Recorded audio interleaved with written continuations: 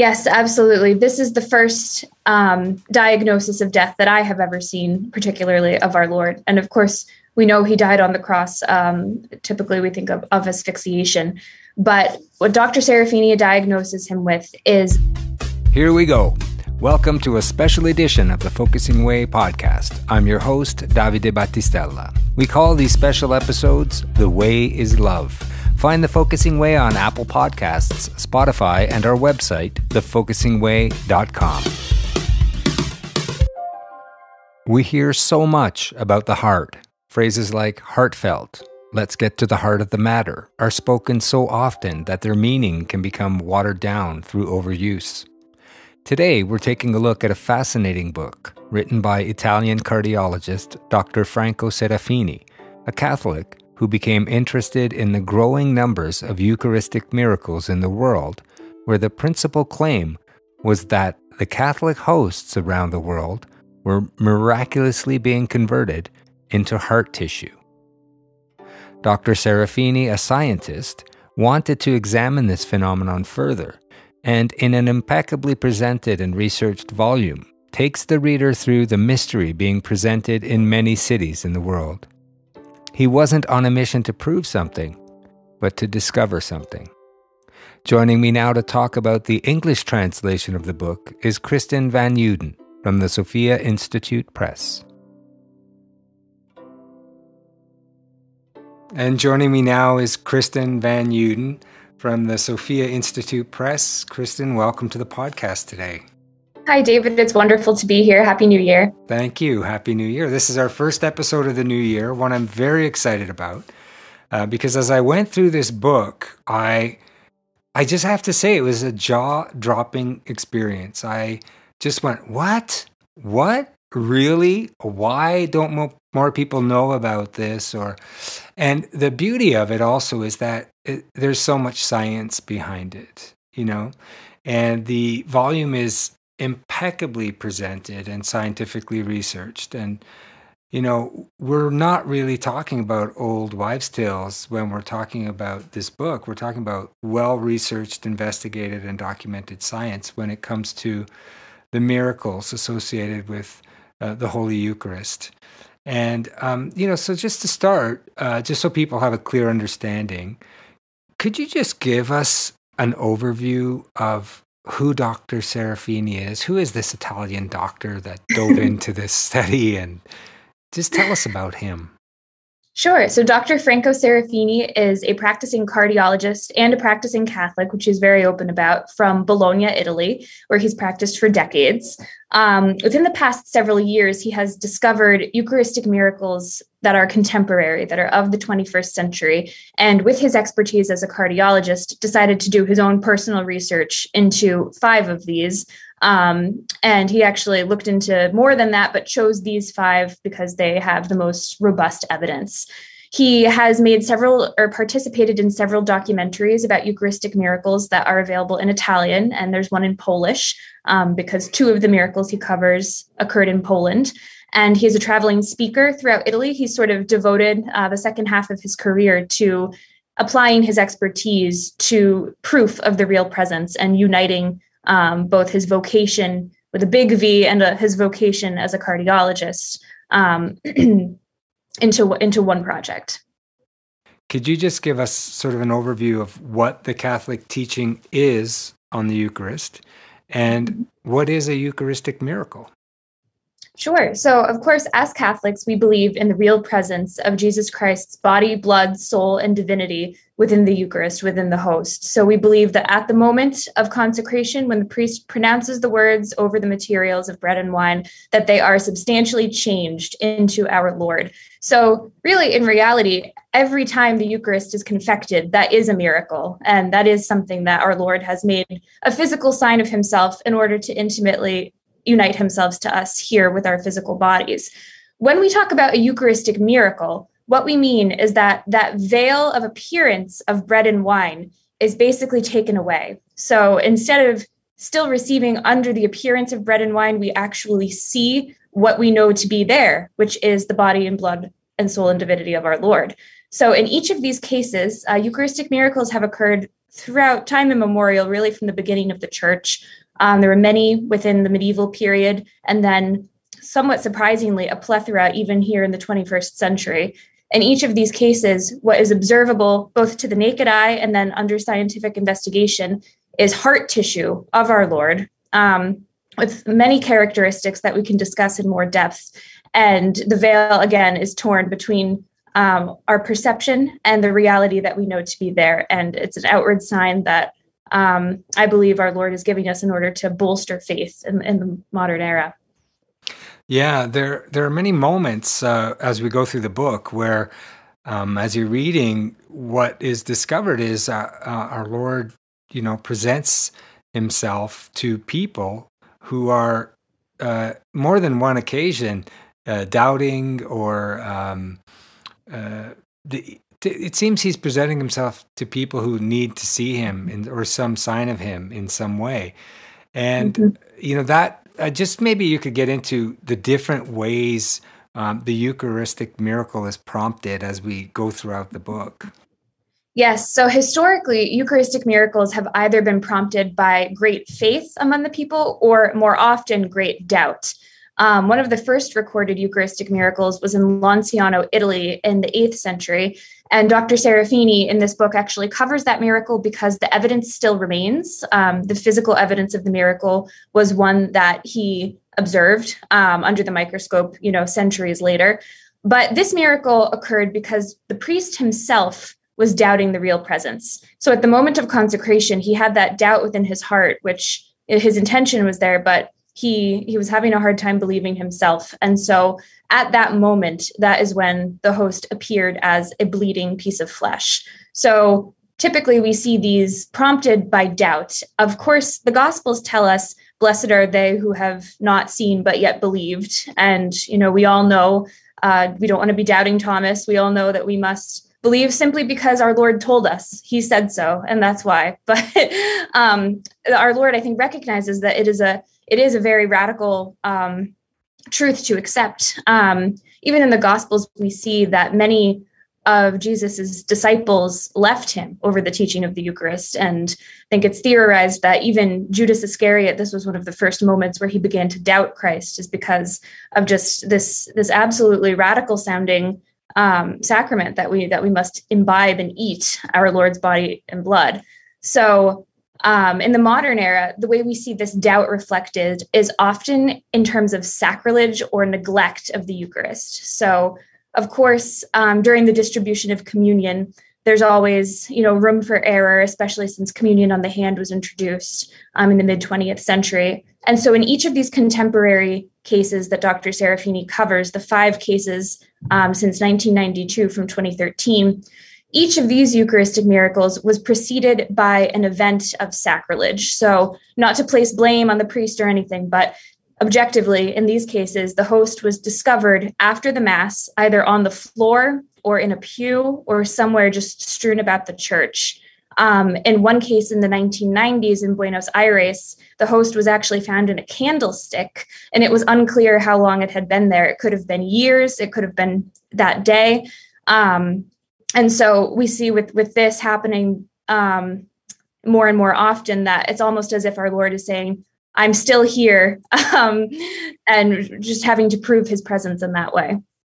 Yeah, and it's incredible because there is a very prescribed thing that has to happen when a host like that is found or discovered.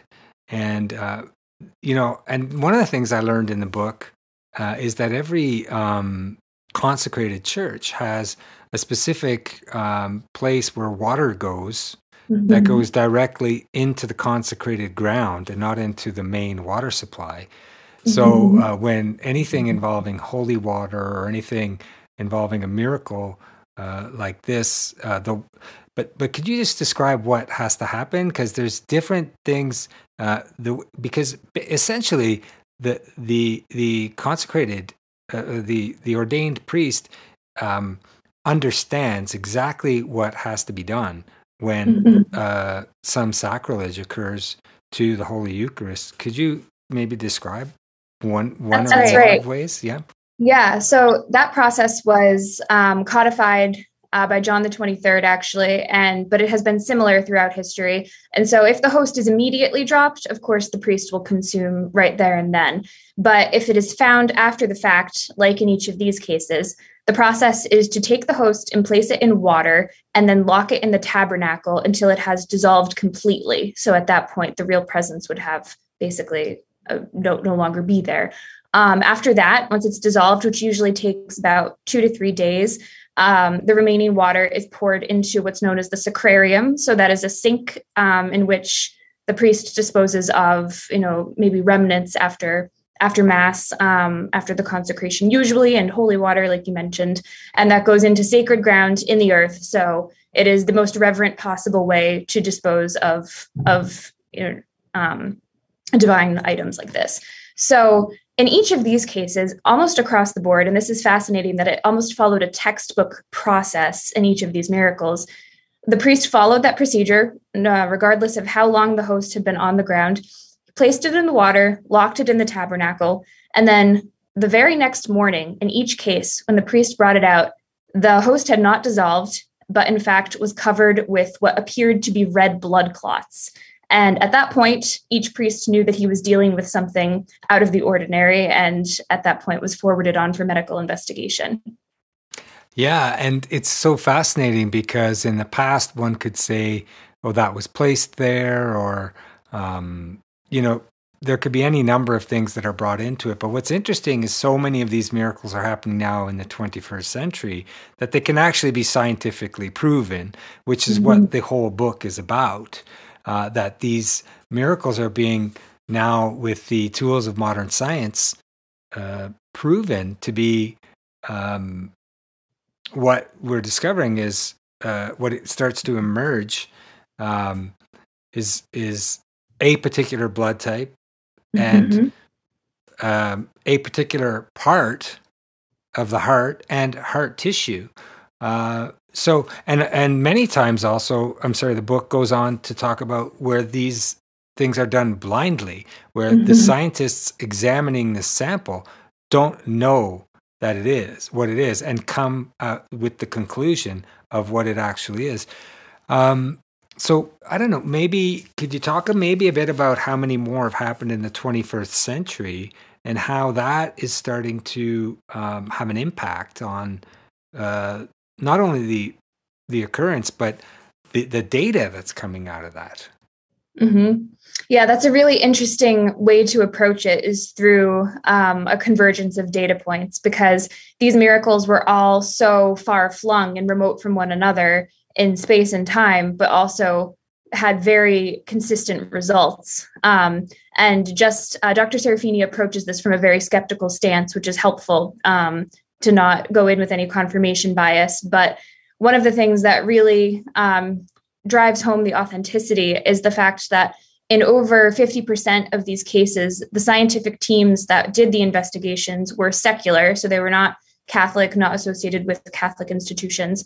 And they also, in about just under half, were blind studies. So they did not know what they were looking at all.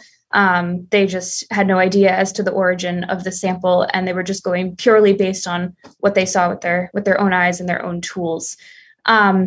When we talk about the heart tissue that was observed, right under the microscope, it's quite obvious that it's heart tissue because it's a very distinct looking tissue in the body. There are 3 types of muscle in the body. So skeletal muscle that we use to move, smooth muscle, which makes up the digestive tract, and then heart tissue, which is its own particular type of muscle.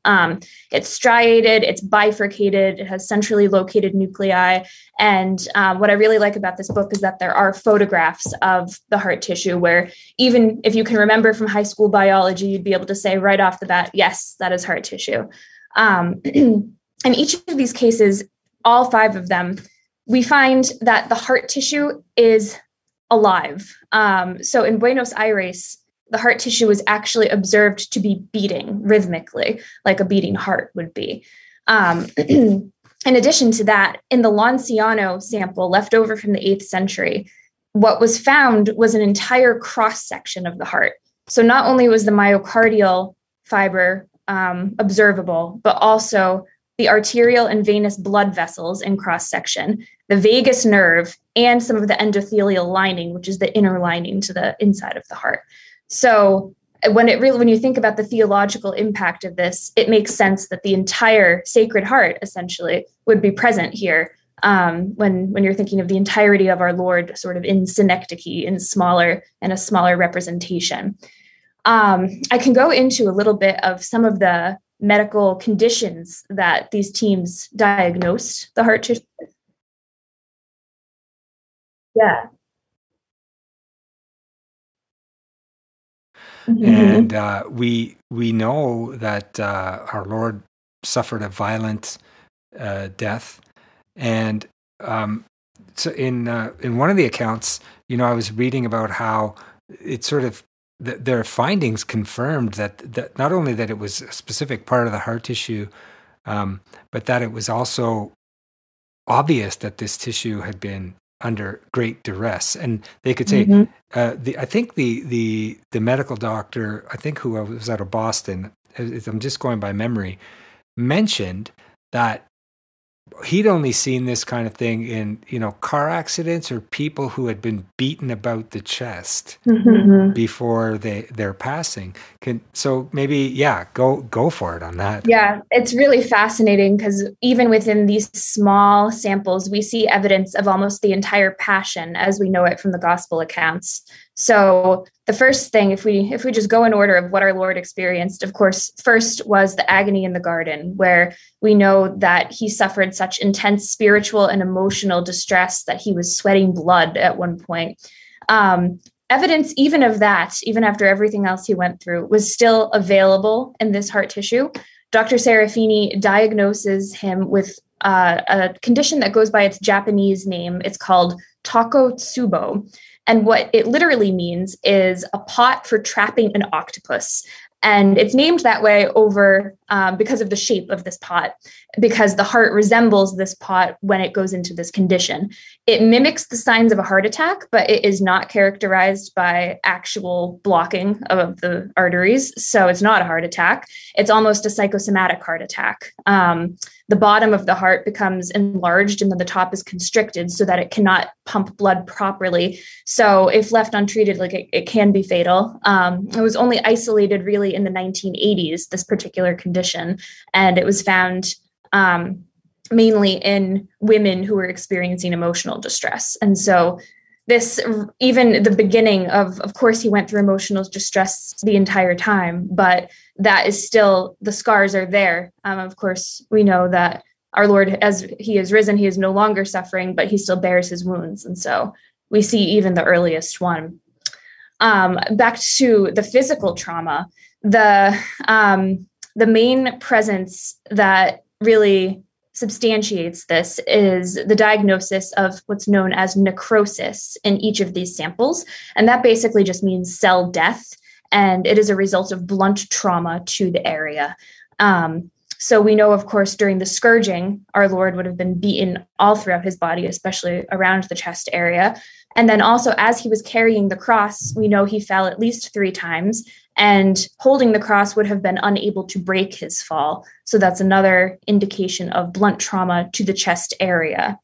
In addition to that, there is also evidence of stress-induced cardiomyopathy, which can be mass death of heart tissue, not necessarily due to blunt trauma, but just massive trauma shock to the entire system, which of course he would have went through after such massive blood loss and continued trauma.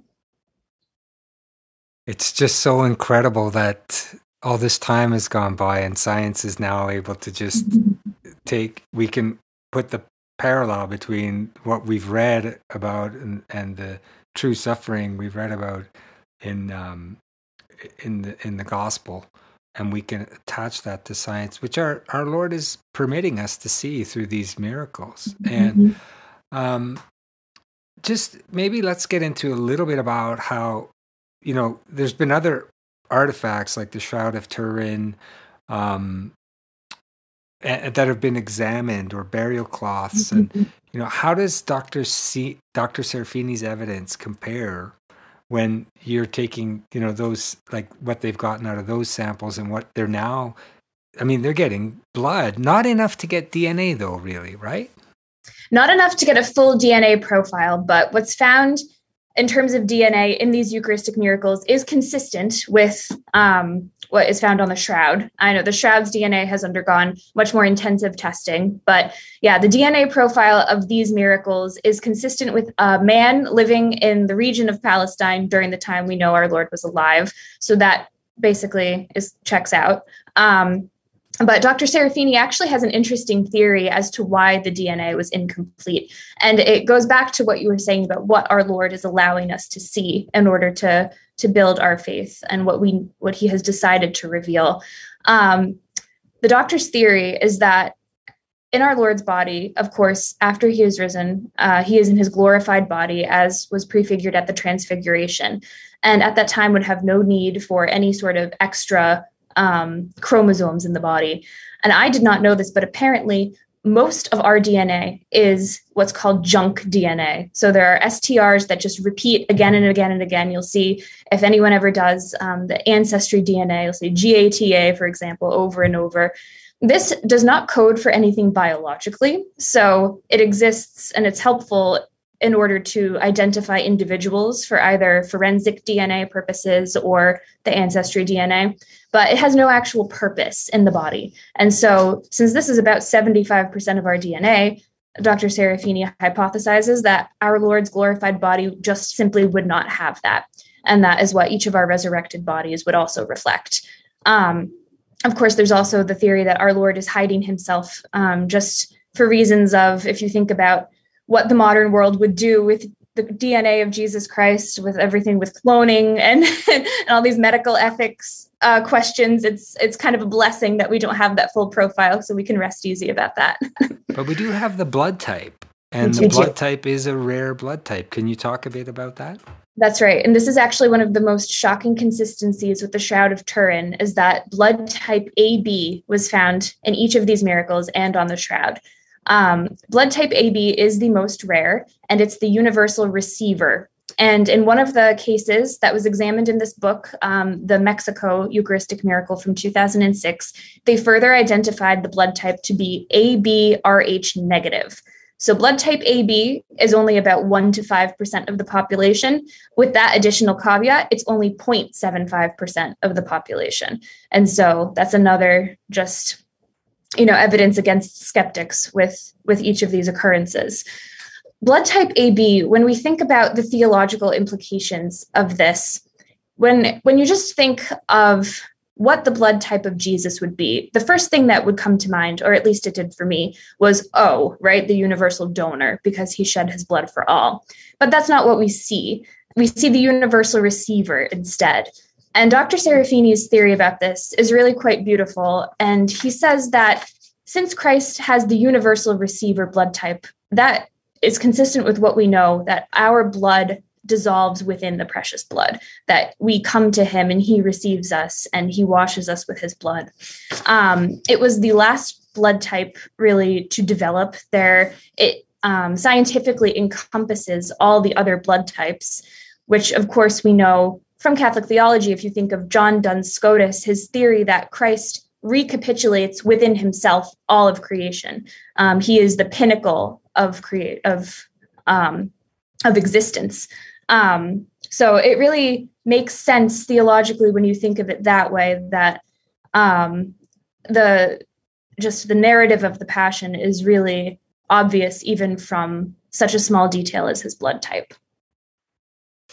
Yeah, it's as you get through this book and you're just reading about this stuff. It's just confirmation scientifically that it's so clear, and the arguments are presented so well and scientifically that there's just no doubt. But just can you talk about a little bit about how people would still think this could be faked, and why this book shows that that's not the case.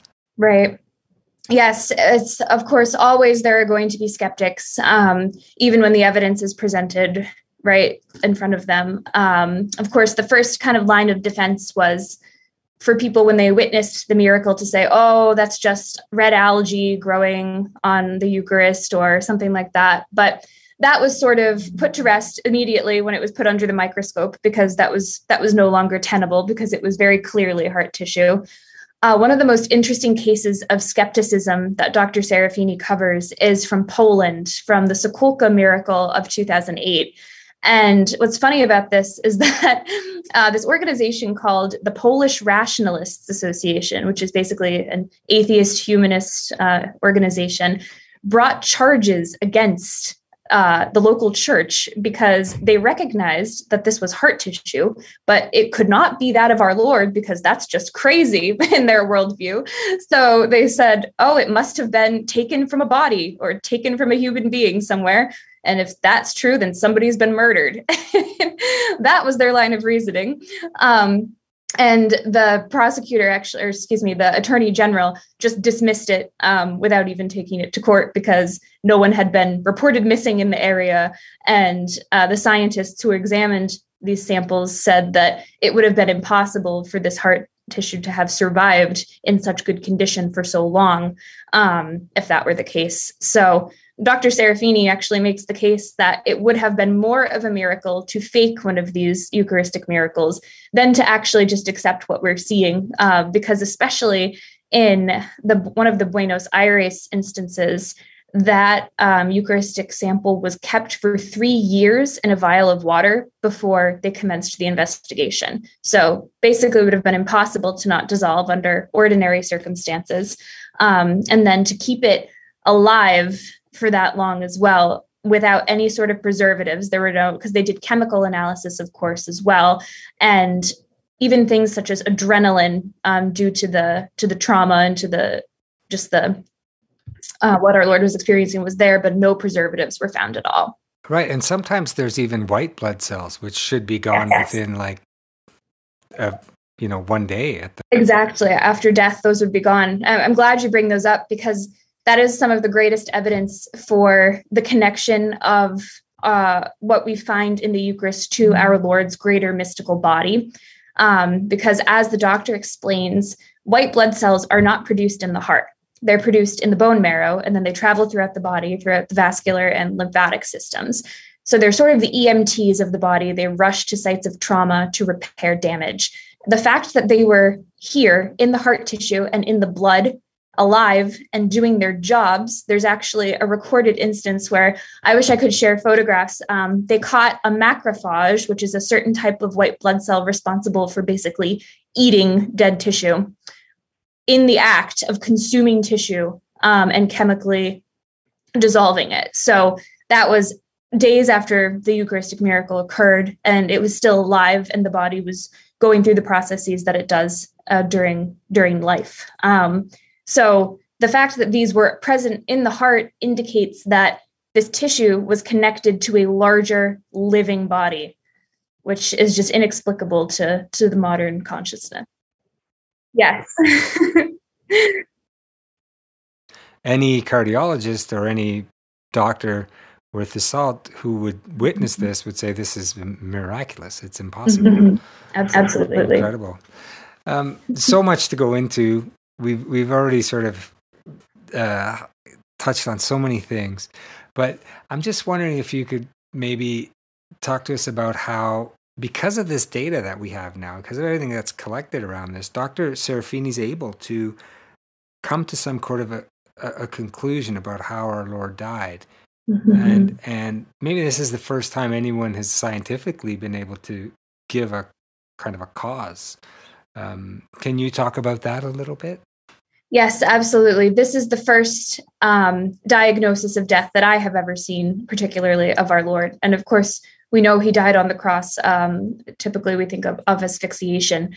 But what Dr. Serafini diagnoses him with is a condition called cardiac tamponade. And what that means is that the pericardial sac surrounding the heart was engulfed with blood from a ruptured heart and that constricted the heart's ability to pump blood. And that is the final cause of death. So when we think of he died of love, really, we see that evidenced. That's actually just making me emotional, as you said. I know. You have to have a box of tissues reading this book, really. There's a kind of a truth that comes through it all. And I just, yeah.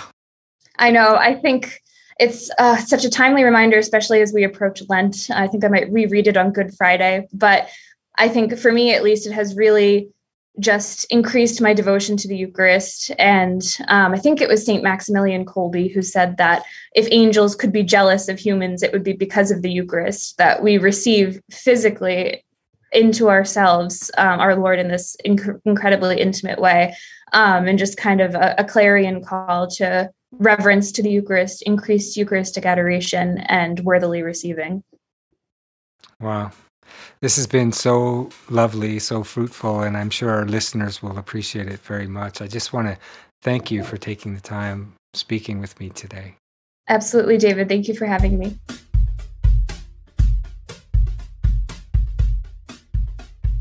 Find The Focusing Way on Apple Podcasts, Spotify, and our website, thefocusingway.com.